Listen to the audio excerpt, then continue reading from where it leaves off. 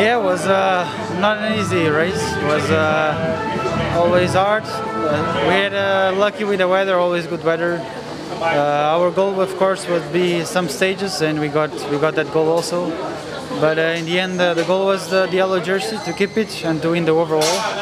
The sprint jersey was a bonus, a nice bonus with the victories I had in the stages. It was a really good week for us. I had my first World Tour wins and then the overall, the third one.